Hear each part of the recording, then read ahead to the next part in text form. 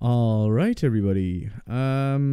Okay, so let's talk about the meteor shower. I've never made a video about the meteor shower on this channel, which is kind of strange because we don't really use it very often. We don't really enjoy doing it. It's like a little bit like the ant pass, but it kind of gives you stuff. So I'm gonna show you how to do it properly. We're gonna get right on top of that. Obviously, you need to have 3 mythic bees discovered, which in our case is not a problem. We've done that.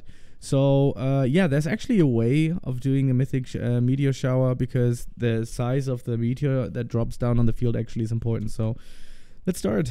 All right, so I'm gonna choose the rose field. I like to choose fields that are a little bit smaller. That's better because the bigger the field is, actually I'm not sure which one's gonna be better, but I'm just gonna go in here. Now the size is very important here in this part because the smaller, like here, the better the reward is going to be. So you preferably want to hunt for the smaller meteors that are crashing down, like this one, for example. Also, don't make yourself too crazy about picking it up. To be honest, I don't do that usually. I just, run around. If I see, look at that, I can see a star jelly over here. Very important.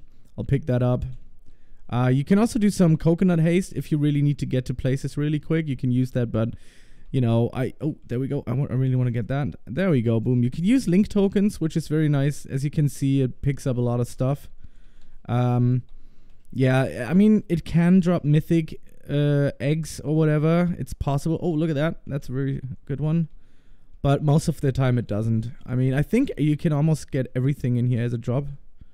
I don't know, but oh wait, it changed field. Yeah, my attention span is not as gold as it used to be. Wait, where's the second one? Alright, I'm gonna go in here. There we go. Alright, my girlfriend just was like, nope, I'm not gonna have anything to do with you. Yeah, you can use your parachute as well. I mean, obviously these are like information. This is information that everybody knows by now. So yeah, that's how you do it. That's how you properly do it. Oh, I was really quite on that, slow on that. All right. I'm not using coconut haze. Like, it's not too efficient. You don't have to be too efficient with this. Like, it's not gonna like make you super rich or anything. Obviously, for the beginners, it's really good because you can get a lot of important crafting materials. But in general, yeah, just gonna easily run through like that. It's pretty simple. You get a lot of honey too. It's good for honey quests because there are some honey collection quests. By the way, there's always 3 fields that you're gonna get. So it's either, well, it's not either anything. It's just 3 fields. After this field, it's gonna be done. It's gonna be finished. I'm also gonna do a guide on how to get a mythic bee in my next video, which I already have done quite a few, or actually a lot of egg openings and not egg openings, royal jelly openings. That's what I meant.